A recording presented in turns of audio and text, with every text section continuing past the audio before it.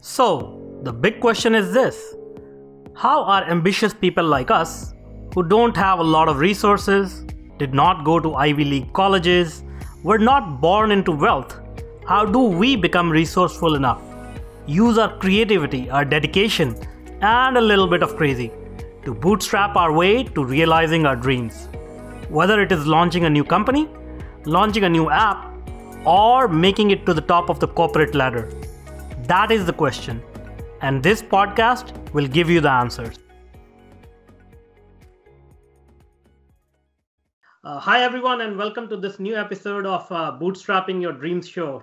The title of today's interview is What It Takes to Identify, Start, and Build a Successful Business, and the Mistakes Every Entrepreneur or Professional Needs to Avoid. My name is Manoj Agarwal, and today I'm talking with author, coach, entrepreneur, and business expert Marvin Wilson about common mistakes that stop most entrepreneurs or professionals dead in their tracks, really before they even get started. So welcome, Marvin. Thank you, Manoj. It's a pleasure to be on the show and to share what I can with your audience. Awesome. So Marvin is an expert when it comes to entrepreneurship, and he has built several successful businesses. He has graciously consented to this interview to share his extensive knowledge and experience to help us avoid the most damaging mistakes in the field of entrepreneurship. This interview should help every entrepreneur understand how to identify business opportunities and exploit them successfully. So Marvin, thank you again for joining us. Let's jump right in. Okay. So my first set of questions is going to be about your background and experience in the field of business and entrepreneurship so that our audience can understand who you are, where you're coming from, and how you can relate to where they are right now. Sure. And after that, we'll jump into some specific mistakes when it comes to building successful businesses so that our audience can understand how to avoid the trouble that stops so many people. Good. All right. So can you tell us a little bit about yourself in terms of your background, education, and experience in the field of entrepreneurship? Okay. I never thought I would be an entrepreneur. I went to college on a music scholarship, a voice major. I was a singer, musician, a thespian minor. Wow. And this was, mind you, I'm an old hippie, so this was back in the late 60s. And I was one of those people that tuned in, turned on, and dropped out when the hippie generation came to be. So after 2 years of college, I realized the school I went to was Central Michigan University. And what they do is they teach you how to be teachers. Okay. And I decided I didn't want to be a teacher. I was getting enamored with the idea of being a rock and roll star. Uh-huh. So I dropped out of school after 2 years and joined a rock and roll band and spent the next 15 years in the music industry. Wow. And a lot of musicians, any artists, don't realize that they're really in a business. You know, if you're selling your service or your skill or whatever, that's a business. That's a business. Yeah. That's why a lot of bands fail, because they don't know how to handle their money and capitalize their business. Every band should have at least one person who has a good business head on them. But anyway, that went on for about 15 years. I never made it big time. Had a lot of fun. But got married, and there was one kid, another on the way, and I was getting tired of the whole disco cover. You know, if you don't make it in music, you got to play in bars and play cover tunes for young people to get drunk to and, have sex. So I got tired of that, and I wasn't making enough money, so I got out of that. And I went into just a bootstrap business. Really, I had some carpentry skills, and I joined with another person who had. I was a side note here. At the time, I was studying Zen Buddhism. Wow! And one of the other students was a very skilled carpenter, and the two of us. We produced these flyers. This was back before the internet and all that. We produced these flyers and pasted them all over the neighborhood, claiming we could do anything, which we couldn't. But we'd get the job, then we'd go buy one of those Sunset magazines and figure out how to do it, and then we'd go do it. And that's how I started my first business. I just backed into it really, Yeah. and we can go more into detail. I'm sure you have other questions, but that's Yeah. I went on from there, and I'll talk about how that business was built and mistakes I made and the Yeah. success I had and all that. Other Okay. businesses I've had have been in network marketing, Uh-huh. and I'm currently just at my ripe young age of 69 starting a new enterprise, which we'll talk about later. Awesome. That's great. What a story. All right. So, as you already mentioned, you had formal training in a very different field. So that just illustrates the point that anybody can enter the field of business. You don't really need a formal education or training. All you need is a good plan, somebody to guide you, and execution. Mhm. All right. So let's move on. Tell us a little bit about your early success. Like, was it an overnight success, or you had to struggle through it? Yeah, give us some insight about that early phase of your career in business. I had to work really hard for it, and but I do the show we want to talk about identifying a good business to start. Mhm. Yeah. That bootstrap startup carpenter business I told you about. It wasn't long before my partner and I realized that we were we were getting lots of work, and it was easy to get work. And if you did good work, you'd get referrals, and people seemed to have. So I started looking at it from a business point of view, and I started realizing this was in the 70s, yeah, late 70s, mid 80s. There was a housing boom going on Mm-hmm. where if you had $100,000 house, it was worth 100,000. Next year it was worth 125. Next year it was worth 100. Every 5 years, your homes were doubling in value, Mm-hmm. and it was a bubble, mind you. It wasn't Yeah. real money. It was just money is a funny thing. It's what we can, we all decide this is worth this much, this is worth that much. But the industry, the marketplace was deciding that homes were improving in value. So uh, that gave rise to the boom in taking out, refinancing, second mortgages, third mortgages. Suddenly people had all this money to spend, and so they were able to remodel their kitchen or put the sunroom on or finish the basement or add a second floor. My goodness, I was doing at one point $120,000 kitchens. Okay. Wow. So when I realized that, I decided this is more than just the two of us can handle. As a matter of fact, I bought my partner out and went into business for myself and Okay. started hiring people because I couldn't handle all the work coming in. So that's how, and then that built and built and built until at one point I had 14 tradespeople in the field, an office staff of 5, an architectural designer, a bookkeeper, a secretary, a couple superintendents, and we were doing millions of dollars a year in the home Wow. improvement business. And this And was back in 70s, you said, right? I'd say from the mid 70s through the early 90s is when Wow. this boom was taking place.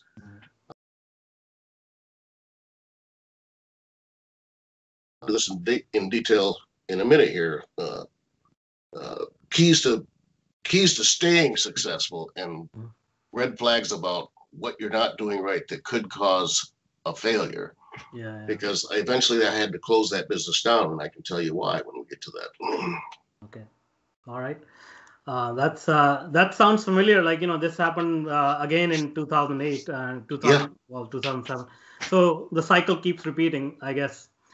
Anyway, let's move on. So let's dive into those mistakes and get them cleared up for people. So, what is the number one mistakes entrepreneurs make in starting a successful business?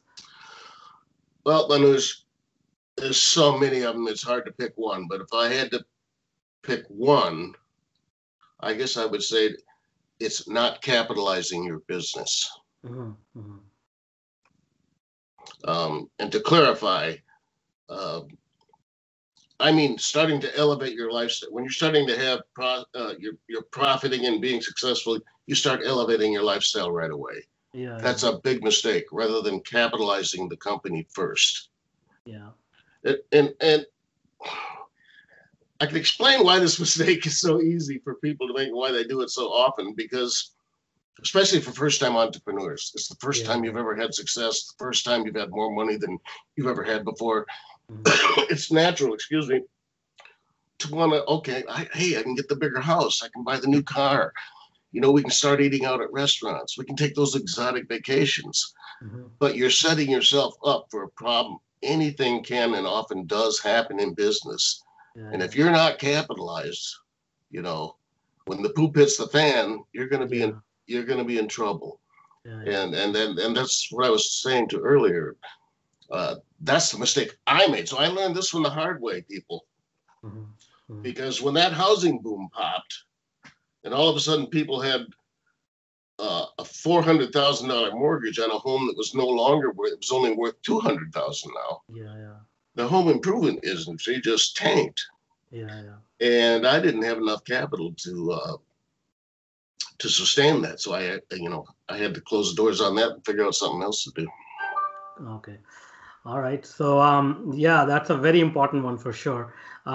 So what should they do instead? So, how can they capitalize? Are you recommending that they take out a loan to capitalize their business? Let's say, somebody wants to start. Okay. No. You start making all this money. Okay. Instead of spending it on your lifestyle, throw it away in the bank. Pay your I would recommend that a business has at least 6 months, even better, up to a year of money, of operating capital in the bank, taxes paid, saved for a rainy day. So when when the poop hits the fan and all of a sudden there's no work coming in, or there's some sort of disaster, or you're hit with a lawsuit or anything like that, you've got enough operating capital to keep the lights on, to keep your key employees employed. The bills are getting paid, and you're still there 6 months later after you've survived it. Yeah. So that's a very good point. But what recommendation do you have for people who are just getting started? So let's say somebody's sitting in their basement listening to this right now, and they want to start a business, and they don't have a lot of capital. They just want to bootstrap the business. What can they do to make sure they get off on the right track? Well, first of all, do your homework, do your research. A good business startup is one that's going to solve a problem or meet a need in the marketplace. You can see this with my generation, the aging baby boomers, where you see walk-in bathtubs and hearing aids and all these different types of things that cater to my generation. But find something that's, just look at your life and look what's going on in the marketplace. Where is their problem? Where is the service that's not good enough, or a service that's not being provided? Where is there problems that need to be solved? If you can solve a problem, if you can produce a service or a product that solves a problem and fulfills a need that's not being fulfilled, that's a good startup idea. And obviously you have to do one. If you don't have a lot of capital, it has to be something you can start with very little capital. Good. All right, great. Okay, so let's move on. What is the mistake that most often causes entrepreneurs to fail completely while building businesses? I'll tell you one, and that is thinking you can do everything yourself. Oh yeah, that's a good one. Yeah. Here's a common mistake people who have a skill make. Like, I was a good carpenter, okay? But being a good carpenter does not mean you know how to run a carpentry business. You might be an excellent cook, chef level cook. That doesn't mean you're qualified to own and operate a restaurant. Yes. Okay. They're two completely different things. It's like we talked about earlier, the music business. Just because you can play the guitar well doesn't mean you know how to, operate a musician band and make it good in the business world. So that's a mistake. And it's natural to think that because I'm good at, you might be a great doctor. Doesn't mean you can open your own physician practice. Yeah.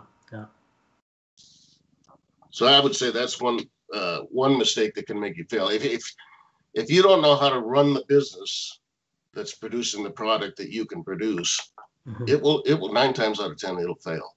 Okay. So what should they do? Like how can they go about, you know, getting the right help or getting the right advice? What will you recommend them do instead? Well, back to my story when I was starting the home improvement business, at a certain point, I realized I don't really know how to run a business the size of which I'm aiming at. So I started going to seminars. I would fly down to Dallas. I went to Atlanta, Georgia, and attend these 3, 4, 5 day seminars and get coached. And at one point, when my business was starting to grow, I brought in a business consultant who worked with Okay. me for several months and taught me how to write a spreadsheet and how to project cash flow projections and things Yeah, like yeah, that. But the other thing you can do, and I highly recommend this, if let's say you got a skill and you got a product you can produce, but you're not a business person, either hire or partner with someone who is a good business person to run the business for you. That will ensure your success. Yeah. Or maybe they can, well, if the business grows big enough, they can hire somebody to take care of the business side of things, right? Okay. Or you can partner with someone and say, Yeah, look, yeah, you run the business, I'll produce the product. yeah, yeah. Okay, and it works. But if you're going to partner, make sure it's someone you can trust, someone who, Yeah, for sure. Yeah, yeah. yeah. Besides that, like, do you have any tools or insights or apps or websites that you recommend that people can go to, like for this type of advice or help? Uh, uh, just just Google it. There's all kinds of things online that you can even get college credits taking Yeah. business courses online. And the other thing I would recommend is when your business starts growing is to get a good CPA. Hire a good CPA and give that person enough power to dictate to you. Here's your allowance. Here's how much money you can spend on your lifestyle, and here's what the rest goes to the business. Sorry. Okay. Yeah, for sure. All right. So, what is another mistake that entrepreneurs make where they think in their mind that they are actually doing the right thing, but they don't realize it's a mistake? Hiring family members. All right. All right. Manoj, it seems logical. Like I started the carpentry business for my family to increase the wealth of my family. And I made this mistake too, people. I hired my daughter and my wife. And the problem there is you just you can't have the same objectivity with family members as you can with someone who's not family that you hired based on their skill level and their expertise and so forth. A kid, they can be lazy, late to the job, leave early. Dad's not going to fire me, right? Yeah, for sure. And that causes not only problems for the business, but problems at home. I mean, it's disastrous. Just don't do it unless there are rare exceptions. I've seen family businesses that do work, but usually, unless your family are all business people, they all understand the importance the business has over the family. It's not all business is business. It's not love. Business is business. Okay. You have to love your business, and that you love your family too, but you have to compartmentalize. And the two don't usually mix. That's a good piece of advice right there. All right. Are there any other major mistakes that you want to make our viewers and listeners aware of when it comes to starting a business or growing it? Just again, I would really just recap: identify something that needs to be produced or serviced. As you grow, capitalize the company. Hire only competent people. When you start growing, you need employees. Do interviews, check their references, their resumes. Hire based on experience and qualifications, not bloodlines. Don't think you can do everything yourself. As you grow, don't be so greedy you want to wear every hat in the business so you don't have to pay anybody any money. No, that won't work. You spread the wealth around, and you will, the larger the pie, the larger the slice for everyone. Okay. If you try to eat the whole pie yourself, you'll just get fat and die. All right. Okay, thank you, Marvin, for such a great interview. I'm sure all the entrepreneurs in our audience have a much clearer understanding of the mistakes people make about starting and building successful businesses and how to avoid them. So, thank you so much for sharing your expertise and experience so graciously. Now, before I let you go, can you tell us a little bit about your services, your coaching, and how you help other entrepreneurs achieve their dreams? Well, right now, my main focus is I have a partner, Mhm. and we identified a need in the marketplace, uh, which is in the publishing industry. Okay.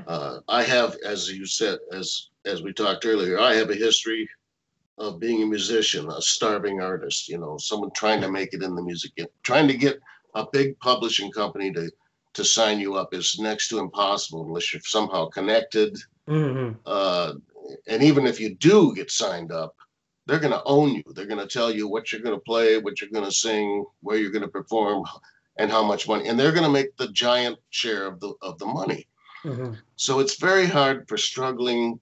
I mean, for every successful big name artist that you know, there's thousands of struggling artists that are just as good who have never have a chance. Hmm. So we started a website that promotes little known but worthy up and coming artists, and it's a free, no strings attached offer. Nice. If you're an artist out there or have a family member or a friend, please tell them to go to publishingforthepeople.com. Yeah. It's publishing the number four, which stands for a win-win-win-win program, and I'll explain that. Publishing the number four, the people, publishingforthepeople.com. Because what we do is we offer artists the chance to sign up to be one of our artists. There's no strings attached. You can still self-publish. You can still publish anywhere else you want, but it's free to join our website. And then we let the people uh, decide they decide who they want, not some big publishing company. We put the artists out there, then we spread it around social media. The artist spreads it out on his Facebook, Twitter. Please come to the website, check out my new ebook or my new CD or my DVD. And we reward the people for helping to promote our artists. And I'll explain how we do that. As I said, publishing for the number four stands for win, win, win, win. The artists win because at no cost to them, they're getting published and they're getting promoted globally. They're getting exposure to people they never would have in their little hometown where they might be popular. And they have a chance to win thousands of dollars, not win, earn thousands of dollars as people come onto the website and donate to we call it an art lot.